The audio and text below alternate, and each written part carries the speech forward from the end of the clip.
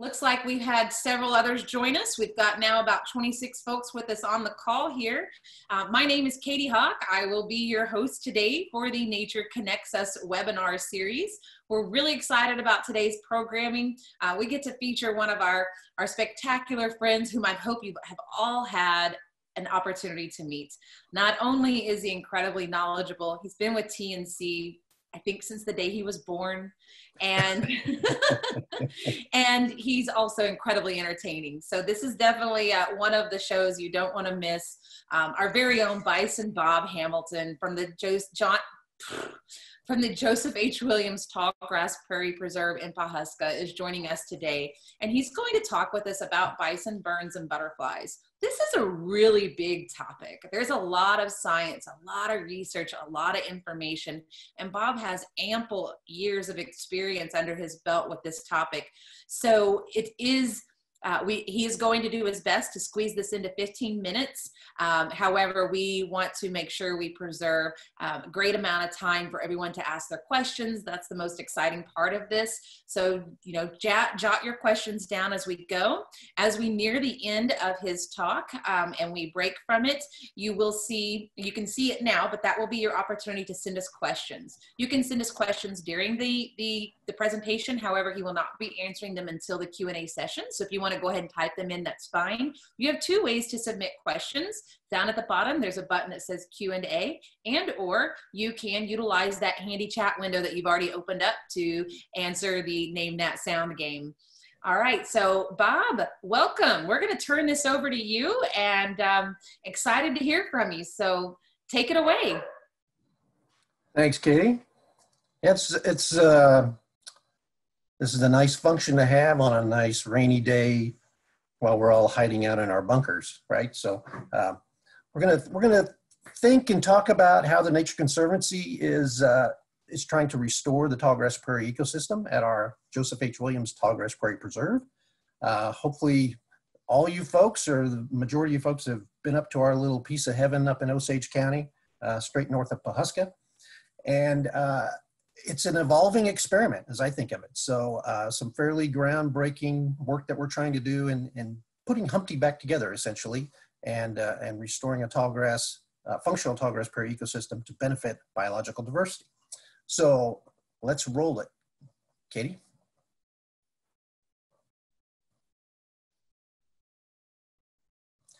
So you're all familiar, you've all got this tattooed somewhere on your body, I hope so, or assume. But the mission of the Nature Conservancy is to conserve lands and waters on which all life depends. So I boil it down to, in terms of the conservation end of it, how we think about on the ground action, it's all about biological diversity. We want all these native plants and animals and the ecosystems in which they reside. We want them to all come along for the ride. So we're trying to preserve long-term habitat stability for all these species and systems. So, next slide. And we are science-driven. So the concept of heterogeneity, this is the $5 word, right? So if you drop this in a conversation here in the near future, oh, people will think you are a scientist. So jot this thing down. But heterogeneity, simply put, is just variability or diversity out there. It's talked about in conservation sciences circles as the variability of habitat types. All different habitats, all different ecosystems have their inherent heterogeneity.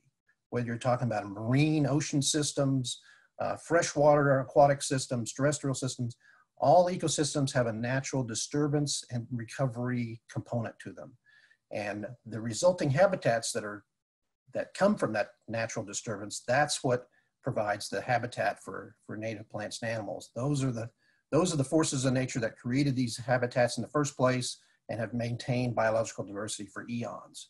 So as we think about how we're trying to manage our lands, we have to pay close attention to how they originally used to function in terms of that natural disturbance regime. And you'll see down at the very bottom that last little bullet. I'll touch on that again later on, but increasingly the idea of this concept of heterogeneity is getting attention in terms of climate change. How do we make the landscape more change friendly for species as we deal with climate change? Next slide, please. So grassland birds are a great example of the need for heterogeneity. Grassland birds speak, or they call for the need for heterogeneity. If you can click on the first one there. So you'll see across the bottom that represents what we're trying to convey here is different habitat types, different degrees of recovery from disturbance. So on the far left is a habitat or a patch that's been recently burned and is getting intensively grazed, has very little residual vegetation. On the far right, you'll see that number 36 represents, roughly 36 months since that disturbance. So on the far right would be patches on the landscape that have tremendous amounts of litter or dead grass in them, plus living vegetation, of course, but it's getting very rank, very thick.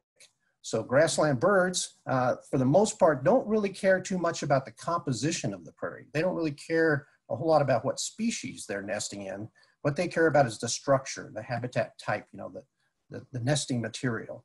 So we have some species, dick thistles, meadowlarks, grasshopper sparrows, that are fairly elastic in terms of their habitat needs. Dick thistles are our most abundant grassland bird, and you can see they use all those different patch types. Then at the other end of the scale, next slide, next click, you'll see Henslow sparrows. I think of Henslows as kind of our old growth species. When they migrate back from South America in the springtime, the imagery they have burned into their brain in terms of the nesting habitat they're looking for is patches on the landscape that have several years of standing dead grass. You won't find them nesting at the other end of the scale, if you'll click on that, Katie, where we do have species like upland sandpipers and killdeers. A lot of people know killdeers, they'll nest in a parking lot in the gravel. Their eggs are well camouflaged for that sort of environment.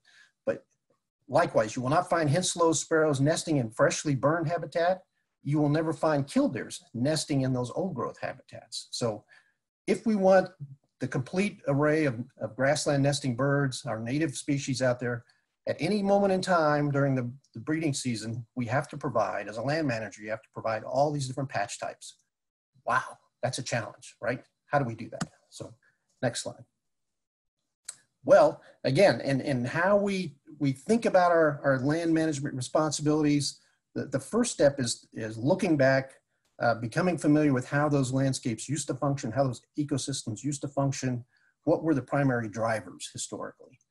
And so in the Great Plains of North America, we think about the big three ecological drivers being climate, grazing, and fire. Those are the overriding influences in nature that created the Great Plains and maintained it for eons. And increasingly, you'll see in the bottom left corner in the red text, the historic linkage between grazing and fire is getting increasingly acknowledged in conservation biology circles and grassland ecology circles. Over the last several decades, it's getting more attention or more recognition as a global phenomenon. Wherever you have grazers and fire in combination in these landscapes, there's this resulting heterogeneity. There's this real tight linkage between those two forces. There's even been the argument made that scientifically, it's improper to research, to think about grazing and fire being separate ecological forces. No, they historically worked together. They were historically tightly linked, and you really can't pull those two apart. Grazing and fire, it's a yin-yang sort of thing. Next slide. Oh. So we, in terms of how we're trying to put Humpty back together at the Tallgrass Preserve, we got into the bison business back in the fall of 1993. Had a neat little ceremony where we introduced our 300 animal starter herd on 5,000 acres on kind of the west side of the property. Took about 15 years to build up to our stable herd size, and now we typically have about 2,200 bison on the preserve now. That the size of the unit grew through the years over that first 15 years, and now it's about 24,400 acres. So our bison have about 38 square miles. They go where they want to go within that landscape. As long as they don't leave the place, they got to stay home.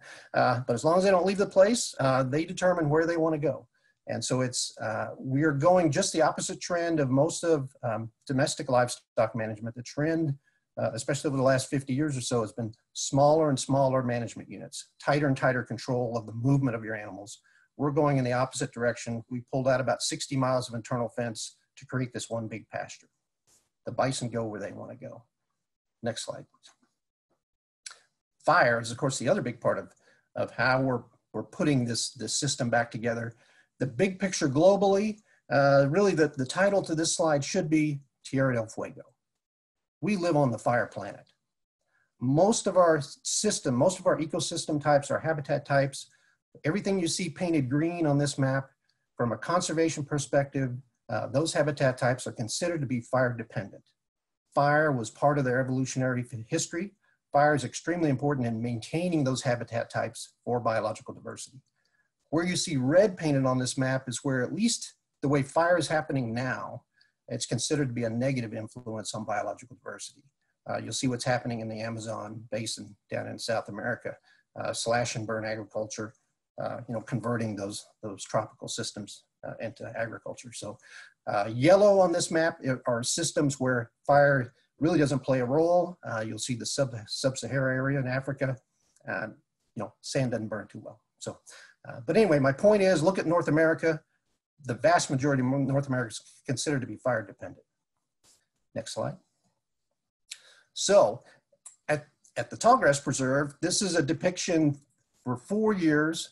You're looking at kind of the patch mosaic, or the patch movement through time over 4 calendar years of our burn program. So within the bison unit, we're putting fire back into the landscape in ways that approximates the original fire disturbance regime in terms of its seasonality.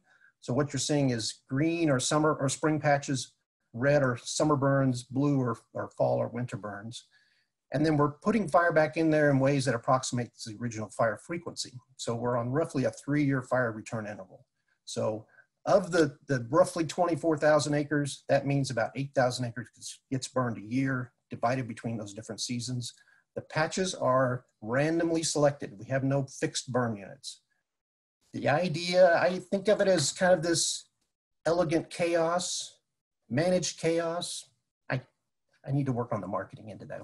But the idea is we're trying to get back to a messy landscape, providing this patchiness, this shifting landscape patch mosaic, throwing fire and grazers back together, and let's see what happens in terms of the resulting heterogeneity out there on the landscape. Next slide. And this is easy peasy stuff. When it comes to grazers, burn it and they will come. I mean, that high quality forage, if you're a grazer and you're making your living on vegetation out on the landscape, you want every bite to be a good bite. You want high quality, you want high digestibility. Whether you're a bison, whether you're a cow, whether you're a giraffe, whether you're a kangaroo, all these different species around the world, even hippos have been shown to respond to forage quality enhancement from fire. If you want to increase your grazing of hippos, burn a patch, and they will waddle in that direction, I guess. This also applies to things like grasshoppers. They are a grazer. If you want to find the highest density of grasshoppers, go to a fresh burn patch, burn it, and they will come. So the fire grazing interaction is this strong interaction. It's just, it's an easy thing for herbivores to see. Yeah.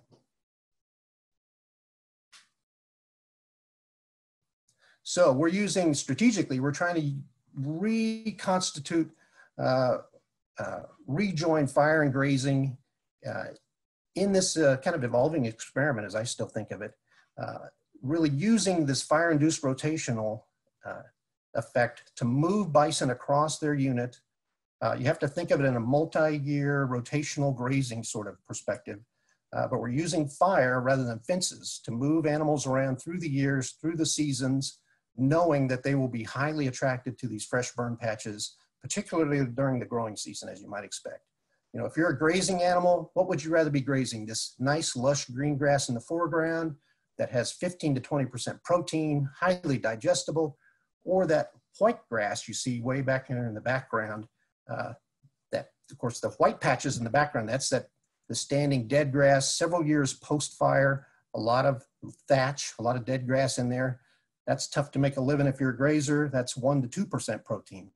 You might as well eat number 2 pencils, about the same thing. Very low digestibility. But if you're a Henslow sparrow, ooh, that's where you want to make your living. So the idea, again, is using this fire grazing interaction to restore this heterogeneity or this variability on the landscape to support biological diversity. Next slide. So really the prairie goes through this, and again, this is natural disturbance recovery cycle. I think of it as kind of exercising the prairie. So you burn a patch, it gets intensive herbivory, especially summer fires. What you're looking at here is the first growing season after a growing season burn. That really re-scrambles the plant community. But the taller plants you'll see in the middle, you can see some big blue stem that's pushing up there. Mostly what's catching your eye is annual broomweed, which is a native species that comes in with natural disturbance. It flushes into the system. It has a tremendous seed source out there in the prairie all the time, just waiting for an opportunity. But I don't consider broomweed to be a weed. It's a native forb. Its ecological role is to fill in when there's been a disturbance like this. Next slide. But then once you get several years post-fire, and again, we're always creating new burns on the landscape, the bison are drawn to those new patches, and so there's several years of recovery that's built into the system after that initial grazing fire event. So once you get several growing seasons post-fire, the prairie's been rested, those dominant warm season grasses and those later sectional forbs come back in. And so we're providing all these different patch types, all these different disturbance recovery opportunities out there for the prairie. Next slide.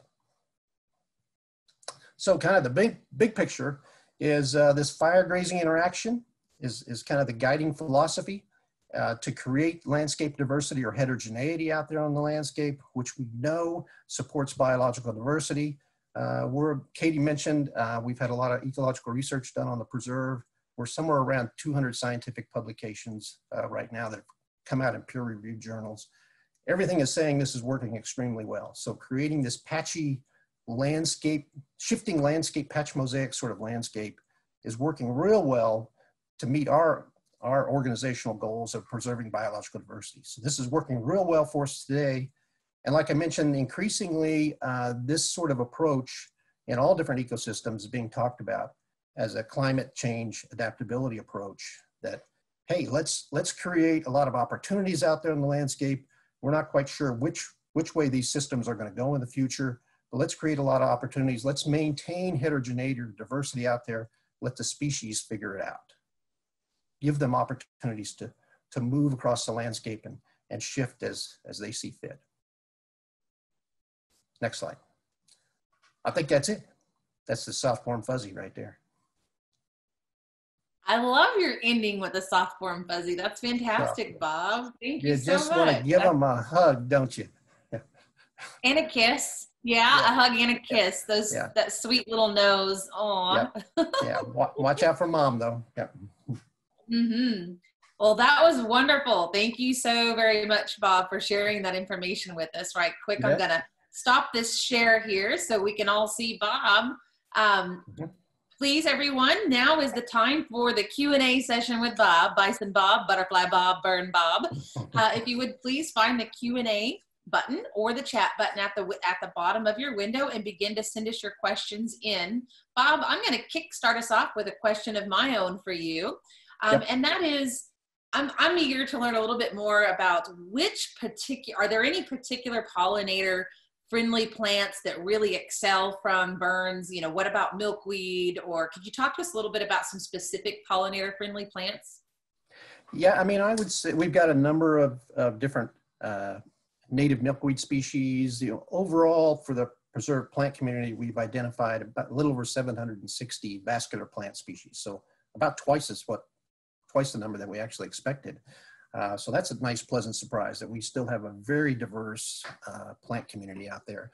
And in terms of, let me go down a little bit of a rabbit hole here, but on many sites, you know, you especially get up in the Midwestern part of the country to the north and northeast of us, where the tallgrass preserve ecosystem in particular have seen drastic changes. You know, this Flint Hills landscape, we call it the Osage Hills in Oklahoma, of course, but this roughly 4 to 5 million acres that the preserve is embedded within is the last landscape level example of tallgrass prairie. The other 96% is gone. It's all been plowed. and of course is the breadbasket of North America now. So you get up into those parts of the prairie where the vast majority of it has been converted. There's been a lot of work by the Nature Conservancy and other conservation groups to try to restore or reconstruct prairie, to take soybean fields and wheat fields and cornfields and plant them back to prairie. Ooh, man, that's hard work. That's expensive. I'm too lazy for that. So we're so fortunate here. We're so blessed that we still have this native plant community that's intact. None of the prairie on the preserve has been plowed historically, so it's still intact native prairie. And so we're blessed with this abundant plant community. We still have the original players. All we have to do, it's easy stuff. All we have to do in terms of prairie restoration is restore the dynamics, restore the grazing fire interaction. So we get to do the fun part. We don't have to do all that hard stuff. And so anyway, to your question, we have a whole lot of native milkweeds out there. I'd say green antelope horn is our predominant milkweed out there in the landscape. That's really important for native pollinators. And what we find, it's interesting, there's been a little bit of work done with off-season burns, as some people call them. The vast majority of how fire has been used historically over the last century or so has been with spring burns in March and April, trying to time those fires right as the prairie is coming back to life in springtime. That's typically kind of as a range management tool, the timing that's been used, and for conservationists. But like I said, we've been using fire. We know historically the fire used to burn all through the year, spring, summer, fall. Native peoples were setting fires at all different seasons. Lightning strikes were happening, of course, primarily during the growing season, but the prairie was burning year round. And so, again, that's the system that the species were adapted to. And so that's the way we're trying to put Humpty back together, is throwing fire back out there in all different seasons. And interesting, what we found is, especially those growing season burns, kind of late summer burns in August and September, on a lot of our forbs, on a lot of our native wildflowers, it resets the clock. And so green antelope horn milkweed is growing vigorously right now, as a lot of other forbs are. But once you get into late summer, a lot of the native forbs start shutting down. They're kind of past their prime. They've bloomed. It's getting hot. It's getting dry. They're starting to shut down, and they kind of go into a torpor sort of thing. But when you burn in August and September, if you have adequate soil moisture, boom, it recharges those guys. They jump back up, they resprout, and if there's enough time left in the growing season, they'll actually reflower. And so it provides a kind of a secondary source for some of our native pollinator species that's thought to be pretty important, especially like monarchs moving south during the fall migration. So kind of an interesting little twist there on the fire puzzle. Yeah, I bet. Definitely, if you're having to incorporate all the natural events into your fire planning as well. Yeah. So, yeah. Thanks for sharing. Yeah. We have a question here from Rochelle. She is asking, what lessons from the Tallgrass Prairie Preserve could be shared with the Forestry Service in the West to prevent the horrible fires in that area? Yeah, that's a good point. We have vastly different systems, of course, with some of those Western ecosystems. But I think what we've learned, and there's been a little bit of work done in this part of the country, some of our research friends at Oklahoma State University have looked at this, that by having one of the arguments for heterogeneity, one of the arguments for managing for a patchier landscape, not burning everything in the same year, by breaking that apart into different seasons and different years, kind of more of a kaleidoscope. I think of it as kind of a crazy quilt sort of look out there. By managing in that direction, when you do have wildfire events, your previous burns act as fire breaks. And so, and we've had over 100 wildfires on the preserve through the years. And that's what we've seen too, is even in those real extreme situations where you get 50, 60 mile an hour winds, and here she comes, it's a little scary. But by having some previous burn patches out there and reduced fuels essentially on the landscape, those give you something to work off of in terms of wildfire management or control.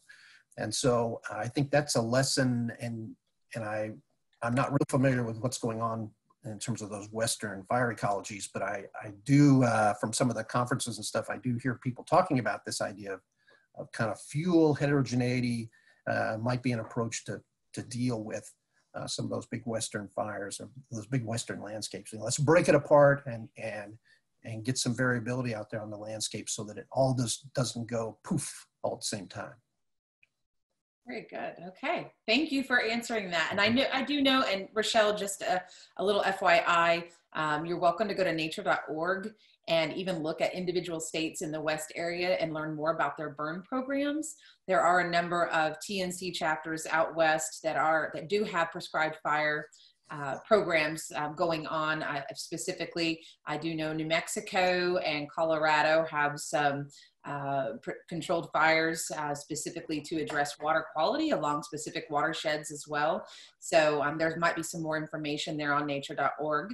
And also if there's any particular places out West you're curious about, let us know and we can look up in our system and see what projects that we have out in that area, or other partners that may have some prescribed burn projects in that area as well. So thank you for the question, Rochelle. All right, let's see. I've got a couple other questions here for you. Let's see. While we're on the topic of burns, right quick, Larry Hall is asking, he says, it was reported that around 10,000 acres were burned at Tallgrass Prairie. Hang on, things are moving on me. At Tallgrass Prairie this spring. That exceeds the normal formula where we do 1/3 of the prairie per year and 30% in dormant spring. Is there a reason for this large amount to be burned this spring? Well, that acreage was for the overall preserve. So remember, the Bison unit is only about 24,000 acres of the 40,000 acre preserve. So the overall property is about 40,000 acres. And I didn't mention because of time, but hey, maybe I got some time. We have about 11,000 acres of the preserve dedicated to kind of a conservation research outreach. I think almost like an experiment station sort of approach. We never thought, well, to back up a little further, our conservation objective for the project, for the Tallgrass project, is beyond the tallgrass. If 50 or 100 years from now, if all that's left is our little 40,000 acres and the other 4 million acres of the Flint Hills somehow is lost, we will not have achieved our conservation objective. And we will lose species like greater prairie chickens that require a much bigger space than we can provide just on our little piece of the prairie.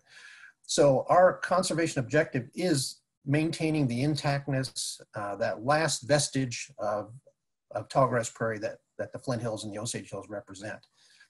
We never thought, as we got into the whole fire bison program and kind of trying to restart that ecosystem, create that example of a functional system, we never thought that's going to be real transportable or exportable to the private ranching industry. We pride ourselves on trying to be practical conservationists. We are science driven, but we are also realists. And so we just recognize most ranchers are not going to switch to bison. Most ranchers, even if they do, they're probably not going to be burning spring, summer, and fall. Random selection. Oh my God. It's a pretty intense effort to try to restore, to try to maintain the prairie in ways that just used to happen, on a much larger scale for free. Now we have to do it as land managers. Thank goodness that gives me a job, But we never thought it was going to be real exportable. And so back starting in 2001, we started a partnership with Oklahoma State University. OSU has been our primary ecological research partner. And so the idea was, what have we learned from this fire bison interaction thing? How well is this working in terms of meeting our conservation goals, in terms of biodiversity? How can we take some of those lessons learned and apply that to domestic livestock? How can we make cattle grazing more conservation friendly? And so the term patch burn grazing was coined.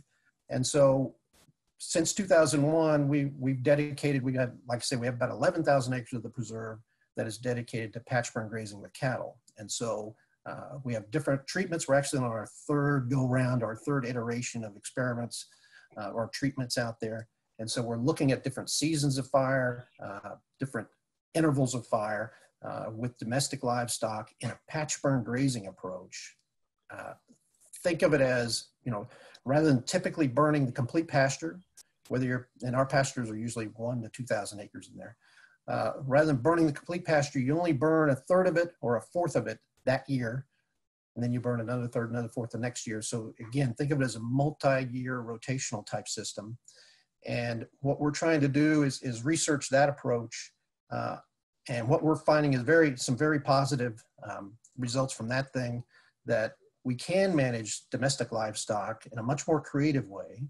At the same time, we're gathering all the cattle production information. We weigh them all coming in and going out. Because the first thing a rancher is going to ask you is, well, how are my animals going to perform under this system? And so what we found is patch burn grazing, basically burning in this multiple year rotational type system, has no statistical impact at all on your cattle gains. But if you are interested in things like grassland nesting birds and prairie chickens, this is the deal for you. This will really diversify your ranch. You can really up the wildlife component on your property and the plant diversity out there, and really with no cost to your pocketbook in terms of your cattle production. So long story short, we've dedicated, and we'll probably continue to dedicate a pretty good portion of the preserve. We're increasingly trying to use our properties as kind of, like I say, conservation export sites. Let's dig into some of these issues. What are some of the bigger issues surrounding us in the rest of the landscape? How can we speak to some of those conservation issues using our properties, using our land base? And so we're very excited about that. And so we're seeing that idea exported beyond the preserve. So we're getting some traction with that. So we're really excited about that. Fantastic. Thank you for explaining that in further depth, Bob. Appreciate it. Yeah. We've got to cut me off. No way. So speaking of the grazing and cattle grazing, Amy has a question regarding the local beef industry. Have we heard anything from the local beef industry? Is the preserve and or neighboring ranchers changing plans for grazing at all to compensate? I haven't heard much about that. I mean, it is unsettling times for a lot of industries, a lot of parts of our economy out there. We're seeing, even with the bison industry, these are unsettling times. There is a private bison ranching type industry, if you want to call it that. That's where our surplus animals that we pull off the preserve each year to maintain our appropriate stocking rate, we sell those into the private ranching industry. And so there's a lot of the same concerns out there. And if you're in the feedlot business, there's a lot of concern about prices on feed grains. There's a lot of worry about thinking if you put animals in the feedlot, you've got you have to have some faith that you're going to have a market for those animals when they're done, when they're ready. You can't keep them in the feedlot forever. That does not work out too well. But there's all sorts of impacts. I'm even hearing, with distiller grains. So the ethanol industry has been impacted because of the downward trend in gasoline usage. And of course, we have a mandate nationally to put so much ethanol in gasoline, and that's produced by grains. And so but the product coming out the other end, the byproduct from the distillation process, they call it distiller's grains, is quite popular for feeding or finishing either bison or cattle in the feedlot. And so that part of the industry has been disrupted. So it will be interesting to see. Back to your question, I have not seen any tweaks come along, but you may see some shifts in terms of how long animals, for the most part, the domestic livestock in our neighborhood are short season cattle, short season steers. They come on in mid-April, they leave mid-July. They're really only on the prairie for about 90 or 100 days. Typically, then they go straight to the feedlot. They get fed grain for 60 or 90 days, and then they go to McDonald's. So very short, compressed sort of production system. We may see changes where maybe people run their cattle a little bit longer, keep them out on grass longer, depending on the prices. Most of the time, grass is cheaper in terms of putting weight on your animals than grain is. So we'll see how things shift around. Interesting. Well, it sounds like you just answered another question from Amy in regards to keeping the cows on the land for longer. So that's good. Also, let's see. I really only know of one other question here, and I was saving it for last because we have a few other talking points specific to it. But Bob White says, hey, man, I got skunked when I went to the preserve recently. No, he didn't phrase it just like that, but he says, you know, hey, he went to Tallgrass on Sunday, and he got skunked on bison. So Bison. yeah, he wants to know, where are they hiding on a really pretty nice day? That's a good question. It is amazing how they can disappear out there. But remember, it's their unit is a little over 24,000 acres. So it is amazing how they can disappear. And we have about 20 miles of public county road that run through different parts of their unit. It's an open range type situation. Typically, there'll be some animals fairly close to the road, or, you know, you get a pretty good look at them. But some days it's like, wow, where are those little rascals? And it'll even get a little spooky sometimes, where it's like, maybe we should call around to the neighbors and see if, you know, has anybody seen a couple thousand bison? But our ranch hands are prowling around, you know, keeping an eye on them all the time, especially in terms of animal health issues. Typically, they are not that much of a problem to keep on the preserve. We actually have more of a challenge with the steers, with the cattle that we bring in for our patch burn grazing research. They are more of a containment problem than the bison are. You know, the steers are just squirrely when they, you know, they're brought in from Texas or Florida or wherever. They spend the first 3 or 4 days just walking the fence. So they will let you know where you have a hole in the fence or a problem. Whereas the bison seem to be fairly content on where they are. But yeah, it is amazing how the bison can disappear. I would say seasonally, it makes a difference. If you want the highest probability of seeing bison, of getting close to bison, come out in the wintertime. They go through, all bison respond the same way where they have a lot of space and they're on a native rangeland type situation, and they have free association with each other. They'll go through a seasonal shift in how they want to associate with each other. So in the wintertime is when the bull groups are broken off separately. They're, you know, half a dozen or a dozen old guys hanging together, or even ones and twos. And they don't want to be around mom and the kids. They're just hanging out, drinking beer and watching football. I don't know what they're doing out there. But they just want to have some guy time, you know. And then you'll have the mixed groups that are together. But typically at that time of the year, the average group size for the female driven, or the female component, is only several dozen. And so if you have several thousand bison out there and their average group size is 20 to 30, that means there's a whole lot of different groups out there. They're all pinging and ponging around, all moving in their own little directions. If you were to watch it from space, I'm sure it would look like, you know, crazy little ping pong balls moving around. Group A, Group B, all that kind of stuff. So your odds of seeing a group or coming close to a group is higher in the wintertime. Once we get into springtime, like right now, as the calves start coming, those females that have had calves will start associating with each other. So you get kind of calf groups built up. And you'll start seeing, especially when we get into midsummer, you'll see these groups of, you know, 40 and 50 calves all out there just, you know, looking for trouble, hanging out with these kind of cow groups.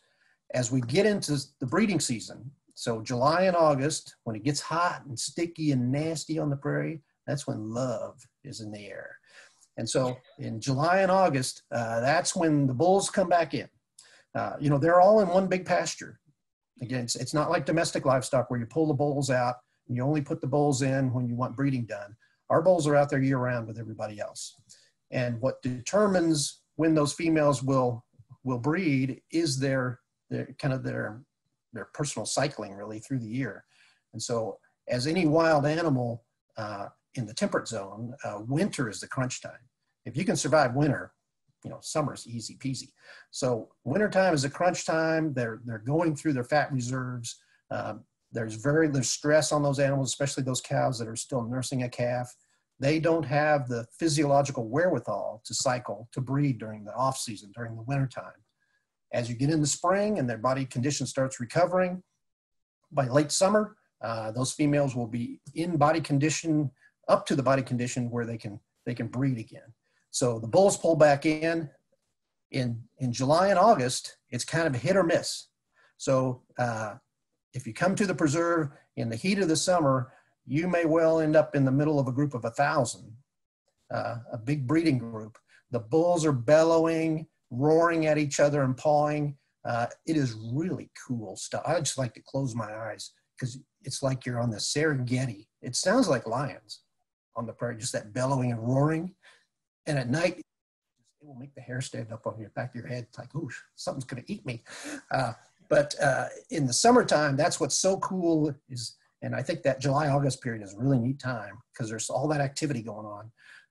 But again, you're gonna see a group of 1,000, or you're not gonna see anybody because they're just a couple miles over on the other side of the hill. So I guess my point is, through the seasons, as the seasons change, it will change how the bison associate with each other, the group sizes, and so that therefore that kind of impacts your probability of seeing animals.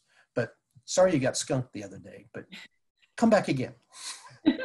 Thank goodness admission is free, right? Oh, there you go. There you go. Yeah. It's part of the thrill, right? It's not not to denigrate zoos, but it's not a sure thing. We're trying to manage them as a wild species. We're trying to respect their wildness as much as possible. That means giving them a lot of space, handling them at a very minimum, and kind of a tough love program as I think of it.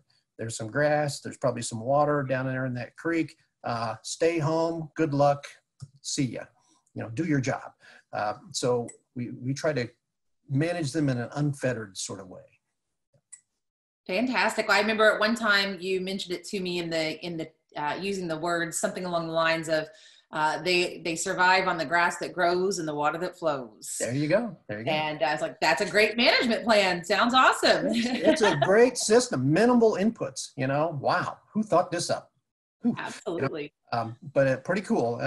Yeah, as long as they've got some forage and some water, they are fine. And that's again the way we try to manage them. We do not supplement them. We don't give them any protein energy supplement through the wintertime. Of course, you know, with domestic livestock, especially in most grassland types, you have to supplement those animals, especially if you're in a cow-calf operation. If you want to keep those females in good body condition to where they can develop a fetus through the wintertime, you better give her some supplementation. You know, they need at least 10, 12% somewhere in there protein in their diet. Whereas in the wintertime, again, that standing dead grass that's all been frozen down on the prairie, you're talking 1 to 2% protein.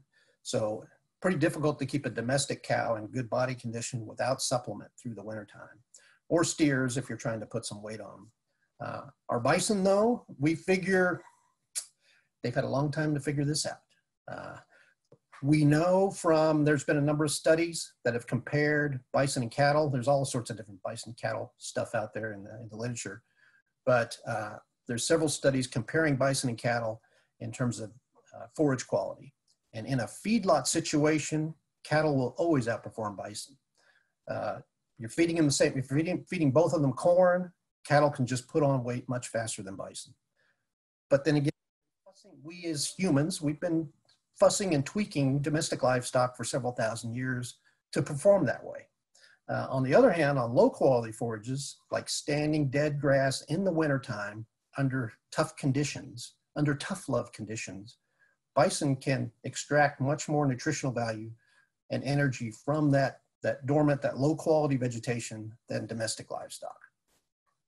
They've had a much longer period of time to figure that out in terms of their evolutionary history. So we're going with that. We're going with the long-term game. Fantastic. Well, we don't have any more questions, Bob. However, I would like to ask you one, if you could close us out just by sharing with our viewers a little bit about how the research, specifically this fire, burn, grazing interaction, but also overall in general, just a quick brief information to us about how the research at Tallgrass influences practices around the world, and how you all disseminate that information gets out, and how we're able to help improve practices beyond our borders at the preserve. Mm-hmm. Yeah, we've taken a pretty active, or I guess we've taken a very deliberate approach through the years, you know, recognizing that we were creating this one-of-a-kind research opportunity.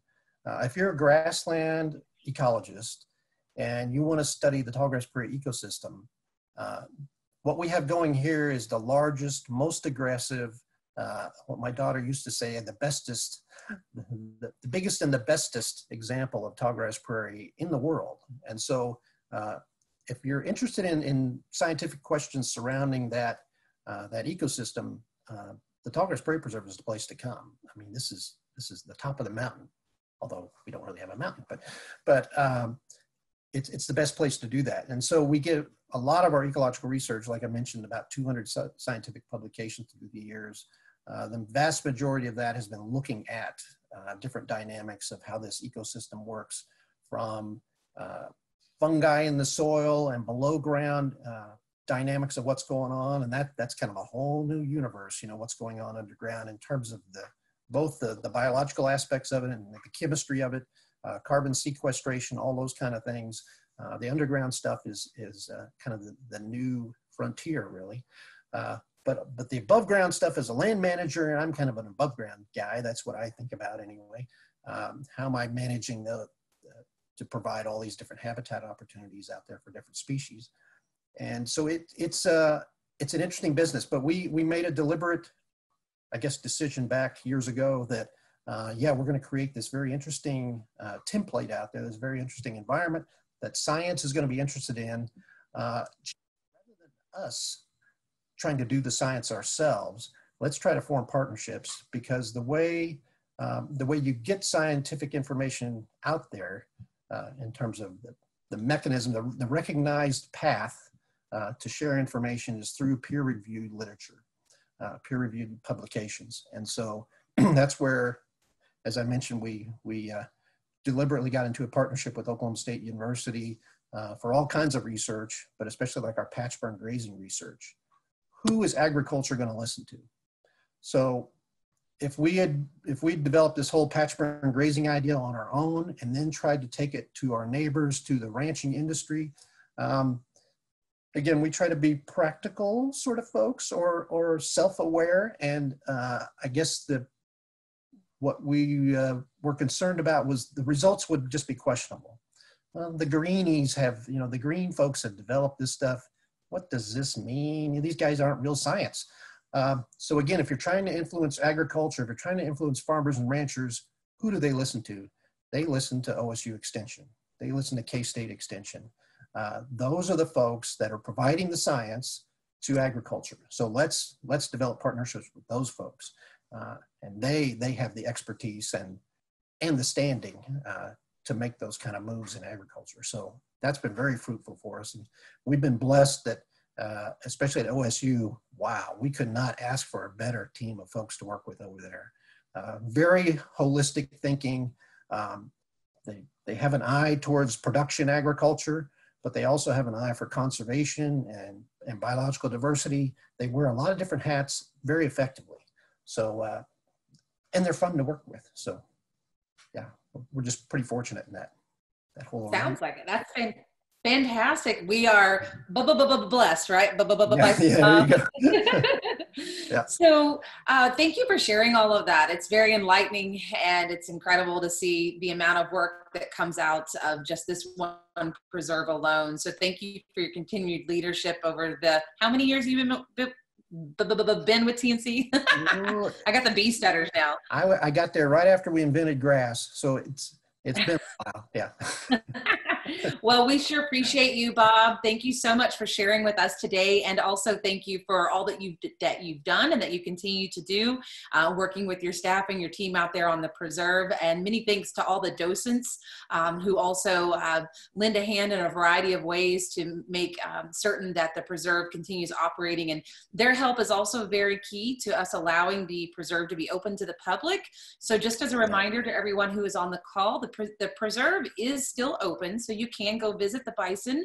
However, our facilities there are not. So the gift store and the visitors center area and the restrooms are closed. So be certain to use the facilities before you come out.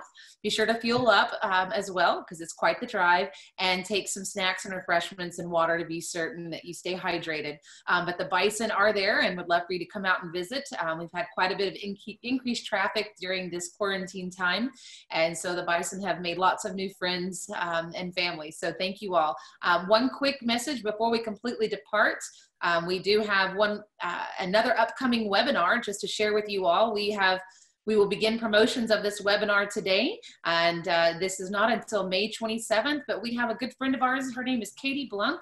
She is not a TNC staffer. She is a rancher in Oklahoma. So we're going to take the similar conversation, but here this time from a rancher's perspective. So Katie Blunk is out in Freedom, Oklahoma, and she's going to talk with us about the efforts that her and her husband have been doing out on their ranch out in Western Oklahoma to help save the monarchs. And it is a cow-calf operation. So they also have grazing going on as well. So you'll hear, if you were interested in Bob's talk today, you might be interested in joining us for that one to hear it from a rancher's perspective. So Bob, thanks again. And we appreciate everyone for joining us on this webinar series and look forward to you joining us on May 27th at noon to hear from Katie Blunk. If you'd like to register for that event, registration is required. You may go to our Facebook page, facebook.com/nature.ok, where you can find the event and it will have a registration link. Or you can visit our website at nature.org/OK events. If you don't see it, please give us a day. It's in the publishing queue, so we hope that it will be live shortly. Thanks again, Bob, and thank you everyone for joining us, and we hope that you have a fabulous rest of your Wednesday. Thank you. Thank you. Bye-bye.